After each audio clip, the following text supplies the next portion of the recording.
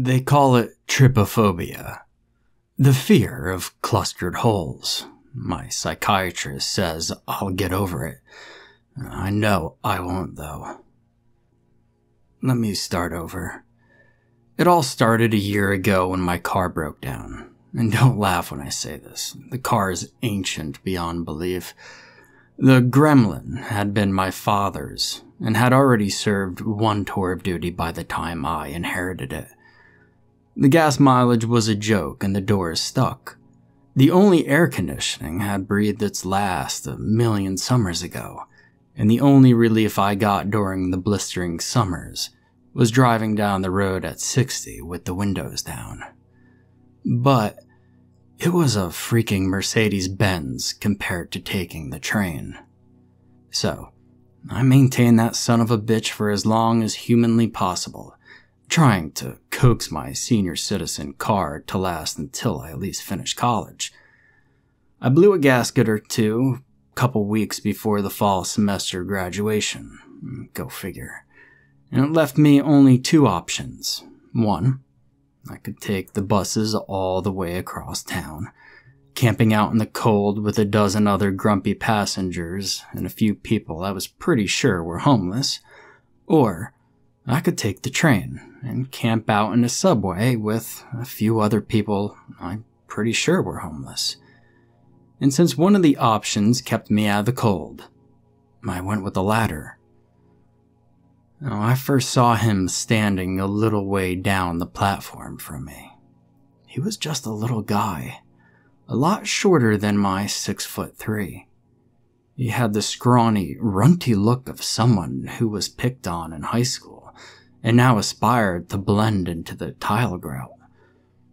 Since I was such a sociable guy, I meandered over to him to talk to him. "Hey, where are you heading?" He didn't answer me. He ducked his head lower, refusing to meet my eyes. He reached up, pulling the cords on his blue hoodie tight until nothing but his nose and his upper lip were visible. The gesture very clearly said, "Fuck off." I wish I heeded the warning. "I'm Bryant," I said, undeterred. I offered him a hand. He only stared at it. I kept it aloft for as long as I could without feeling awkward before I let it go limp and swing at my side. I studied him. He looked about my age, maybe a little younger. Maybe we could sit together. He had to talk to me sometime, didn't he?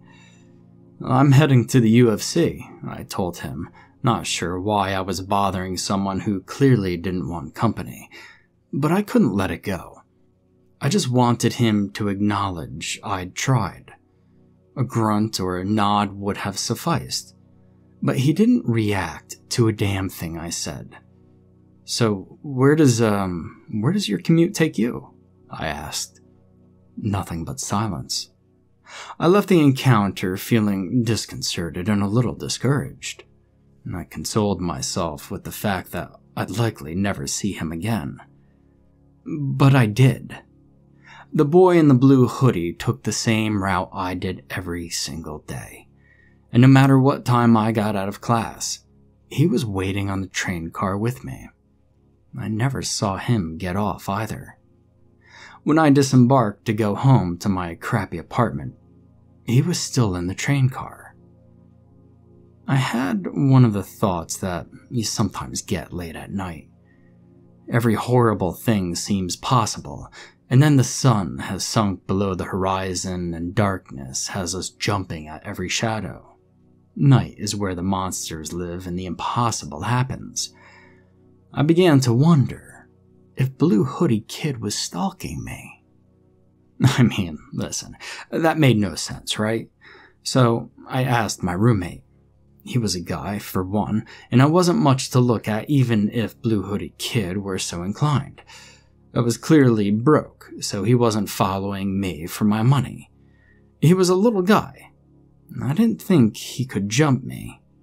I had at least 50 pounds on him. "Maybe it's coincidence," my roommate told me, but I didn't think so. So when I sat down across from Blue Hoodie Kid again, I asked him, He wouldn't speak to me, but I could feel his eyes on my face. "Are you a little slow?" I asked him, uncharacteristically blunt. "Can't you talk?" Excitement zinged through me when the slur escaped my mouth. I'd always expect to feel shame when I used language like that, but it was freeing to say it. Blue Hoodie Kid didn't say anything, but I saw his spine stiffen. "Oh, so you do hear me," I said, an edge to my voice. All the anxiety this kid had caused me was coalescing into a ball of hate. I wanted to lob it at him. If I hurt him enough, maybe he'd choose another train car and leave me the hell alone. He always stood on the train rather than sit. He clutched the handle like it was a lifeline, knuckles going so white sometimes I thought his fingers would fall off. I stood, getting into his space. "Listen, talk to me, fucker, or you're gonna pay for it." And Blue Hoodie Kid shook his head ever so slightly. "What? Are you too stupid to talk?" I shoved him, and it felt pretty good. He stumbled and fell sideways, hitting the bench on the opposite side of the car with an audible thump. An insane urge to knock his head against the seat seized me. Blue Hoodie Kid didn't even cry out. That annoyed me even further. It was the middle of the night, and all the other passengers in our little car had already disembarked. It was just me and him. If the train hadn't stopped, I'm not sure if I would have acted on that impulse. In fact, I actually shuddered to think how much worse things could have turned out if I did. The train shuddered to a halt and I grabbed my backpack, mumbling curses as I stepped out. Damn my stupid car for breaking down before graduation. Damn college for costing so goddamn much. And damn that kid. Decent human beings talked to each other, even if it was just to tell each other to leave them the hell alone. Every day after my night class, I'd step foot on the train, and he'd be there, even after I switched cars in an effort to avoid him. And the weight of antagonistic silence just drove me absolutely batshit insane. Sometimes I'd glare back at him. Sometimes I'd fill the silence with talk, and none of it pleasant. The small portion of his face that was visible had lumps on it. I hadn't seen acne that bad since high school, and I myself had my share of monster zits and knew exactly how self-conscious they could make a person. "Hey, you need to see a dermatologist, stat, pizza face," I sneered at him one evening. For whatever reason, that was the straw that broke the camel's back. The boy shuffled toward the exit and stood by it until the train began to slow. I watched him exit. I wasn't even sure if this was his stop. He never exited early before. I scooped up my bag and followed him, unable to stop myself. It was stupid enough to go wandering the streets of Chicago after dark. Stupider still to do it in this area. I suddenly didn't feel like such a big shot when there are people here who'd literally kill me as soon as they looked at me. Blue Hoodie Kid had a good lead, but I'd run track in high school, and he didn't look like he'd done a day of exercise in his life. So I settled into an easy jog and I followed him. He kept up the shuffle for 3 miles until he came to a stop in front of one of the shabbiest houses I'd ever seen. The walls were gray and peeling, the roof sagged, and the sidewalk leading up to the open front door was hanging. There was a pile of broken things in the front yard. I couldn't make out what all the garbage was in the dark, but most of it looked like shattered picture frames. He waited until I'd gotten close before he spoke. "Do you hear them?" The sound of his voice was so shocking it froze me in my tracks.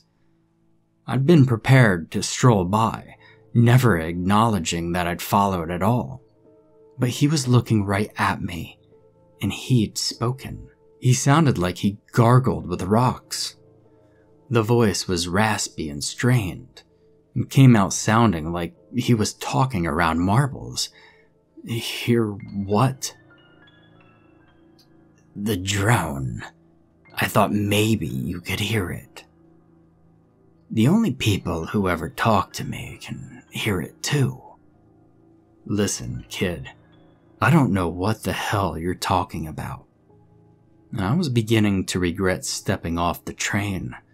I could be at home in my bed right now, instead of talking to this lunatic. But I did this to myself. He reached up, loosened the strings of his hoodie, and finally let it fall back, giving me the first good look at his face that I'd ever gotten. I nearly lost most of my recent meal. The lumps on his face weren't zits, not unless the center of a blackhead moved and wriggled under the inflamed skin, unless there was the shape of something living inside them. The rest of him looked like pictures I'd seen of mummies. His cheeks were sunken and his eyes rolled in his skull, shrunken in their sockets.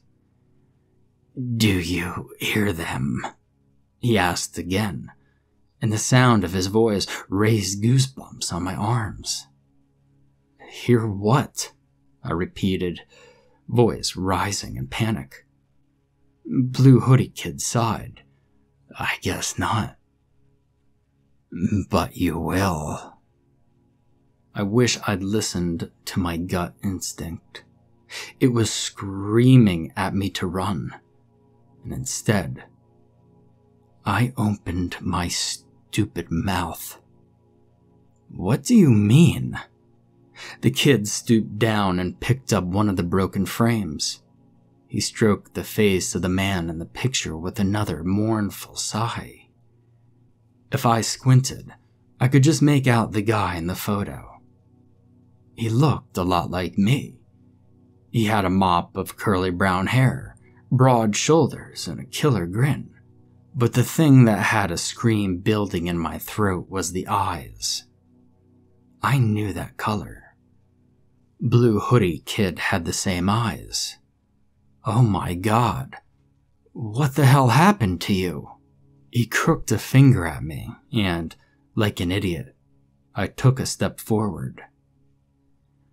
"I'll show you." He turned toward the flickering streetlight and opened his mouth. Inside were a million little holes, honeycombed in the flesh of his throat. They glistened wetly in the light, and I could make out more moving things inside of them. I felt bile coming up at the back of my throat, and I opened my mouth to throw up. And just then, one of the things flew out of his mouth and into mine. For a moment, I was frozen in horror. It bounced against my teeth, stinging my tongue angrily. I tried to spit it out. A hysterical, full-on girly scream was building in my chest, and the thing, whatever it was, plunged into the back of my throat, ripping, biting, and tearing an alcove for itself. Blue hoodie kid sighed. "Ah, that's better." Tears streamed down my face. I wanted to shout at him, but the pain stole my volume. "What did you do to me?" "Lightened my load a little bit." "I don't understand." And he grinned. "You will in a few days." He was right. By the end of the week, there was a whole colony of them living in the back of my throat, burrowing holes. Every so often, something cold and vile tasting will slip down my throat, and I don't know what they're making in there, and I get the feeling I never want to. Nothing I do can get rid of them. I've gargled with pesticides. My tongue has swollen and my teeth suffer, but the damn things don't die. There's only one way to get rid of them, and I'm getting desperate enough to do it. So, if you're ever in Chicago, taking a train at night, keep to yourself. Read a book. Don't talk. And whatever you do, don't antagonize a skinny kid sitting alone with a hoodie pulled over his head. You won't like what happens if you do. I started going to therapy, hoping I could get hypnotists or some instructions on how to meditate. Anything that would help me figure out how to sleep with these damn things buzzing in the back of my throat. Anyway, I can't actually talk to my psychologist. I have to mime what I'm saying or write it down. We've managed the communication barrier somehow. That doesn't mean that I like what he has to say.